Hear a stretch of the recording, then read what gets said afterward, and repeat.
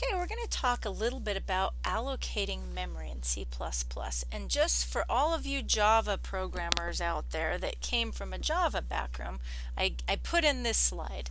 So C++ has pointers and Java has what's called references. So a reference is when you create something in Java using that new operator, like array list equals new array list. That is a reference.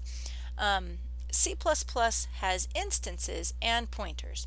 So pointers store memory locations and references reference the information where the memory location was stored, which is kind of weird. It doesn't actually store a memory location. Pointers have to be deleted and references don't. Pointers are specified with a star, and in Java just everything's a reference. I mean, that's just how Java works. All right, so this is kind of the difference between Java and C++.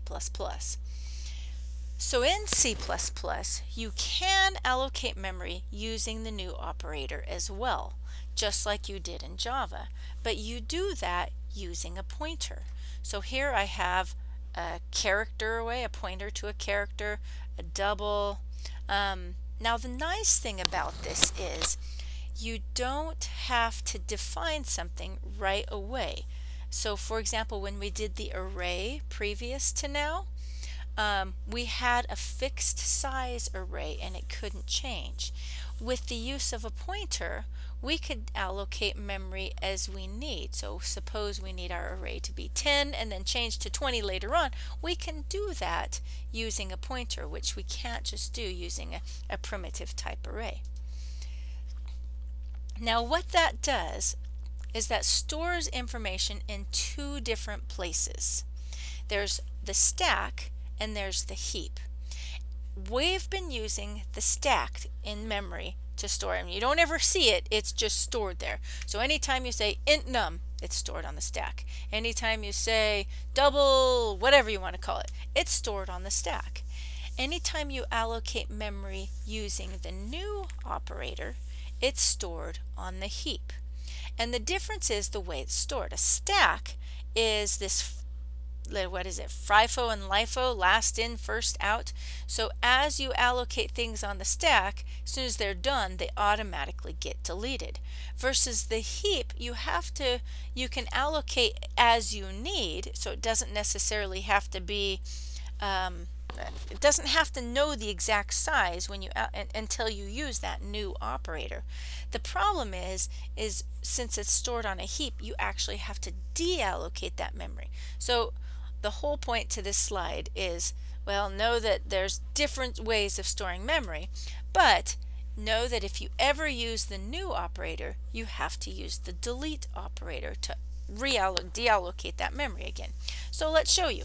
So if I have a new to allocate C, I have to use a delete to allocate C.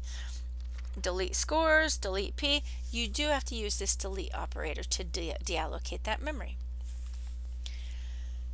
Okay, so you can also use pointers to point to structs in classes. So let's kind of show you this. So remember our structs were kind of like mini classes with everything's public? Love structs, they're super easy to use. So here's a struct for time and I've got hours, minutes, and seconds. I can instantiate a pointer to that struct by saying time star t equals new time. And what that means is it's going to allocate this memory.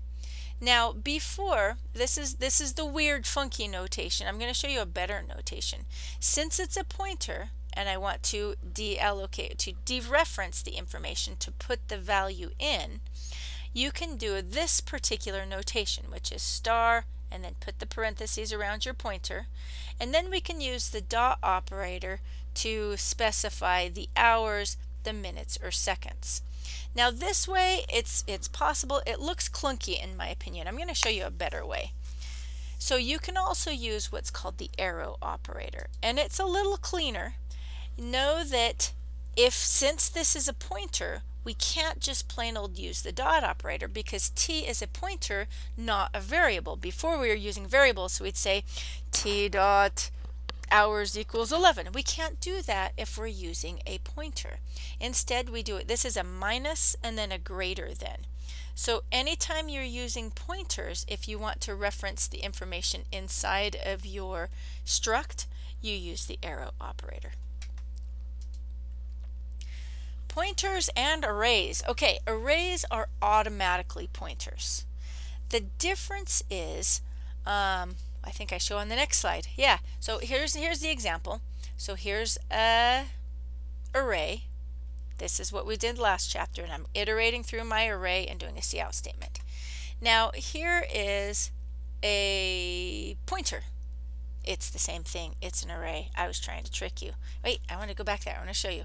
Now you can use this dereferencing operator on an array, because an array is automatically a pointer, and I'm just going to say primes plus I to access the next location in memory, and I've used this dereferencing operator. So these two examples do the exact same thing.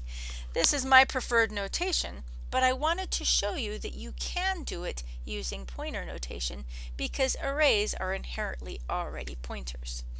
Now, because of that, there is a little bit of a difference. Array pointers are constant, pointers are not constant, and array pointers are constant. So here's the example. So I've got my primes variable. If I were to, let's go on this side first. Here's my primes, it's 2, 3, 5, and 7. Then I have a pointer that is referencing primes. I come in here and I could do a cout statement for I pointer plus plus, which all that means is it's going to go through and print out this and this and this and this. It's just a confusing way of doing it. But they're not constant. I could do an I pointer plus plus just to move my pointer to the next position in memory. However, array pointers are constant. So this is the same exact example, but instead of using pointer, I'm using my primes. And so this example over here is actually not valid because array pointers are constant, whereas pointers are not constant. Okay, now the coolest thing, one of the cool things about pointers is you can set the size of your list. I think this is what I was telling you about earlier, but now I have an example of it. So here we go. I've got a pointer and I'm setting it equal to null pointer. That just means nothing. I am not setting it equal to anywhere. It's not pointing to any memory location. Then I have this variable called lsize. Cout statement, hey, please enter the size of your list, and we do a cin statement for whatever size they choose. At this point, I can allocate memory using the new operator to size my list to be that size. Then I can use my list however I want. Once I'm done, I do have to go back and delete using the delete operator though. So that's the nice thing about pointer lists is you can change the size, and well, you can't change the size once you've done it once. Well, you can, but you just have to big process to copy things into another array and then copy it back. We're not going to go into that right now.